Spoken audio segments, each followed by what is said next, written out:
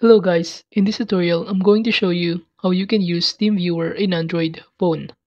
So the first thing that you need to do is to simply install Teamviewer, in which it is available on Google Play Store and also on Apple Store.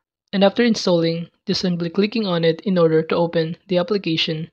And after that, you will be directed in here, in which the first use of Teamviewer in mobile phone is to simply remotely control other devices by simply entering the partner ID on this page.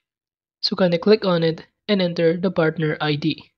And to remote control, just click the button remote control below here. And after that, the next thing that you need to do is to simply enter the password that can be found on the TeamViewer of the other devices that you want to remotely control. So from here, just enter the password and just click OK to proceed. And after that, it will show you below here that you can now see what your website overview looks like. And to control the devices, you could also use some of the options below here, including the interaction method, that you can choose either mouse mode or touch mode. So as you can see, you can now control or remotely control the mouse here. But if you also want to type something, just click the keyboard icon below here in order to do so. On the other hand, by clicking the settings icon below here, it will show you the control and display details under the session settings.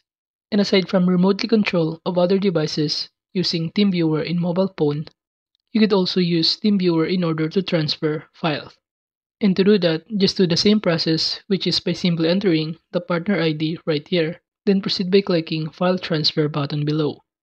And upon clicking on it, the next thing that you need to do is to simply enter the password in here. Then proceed by clicking OK, and after that, it will show you right here that you can now start transferring files from your mobile devices to your desktop device, in which by simply clicking or choosing a specific folder and files, just click the note icon on the top panel and it will show you that you can copy select files here or even go to remote files in order to start transferring files from your mobile device to desktop or vice versa.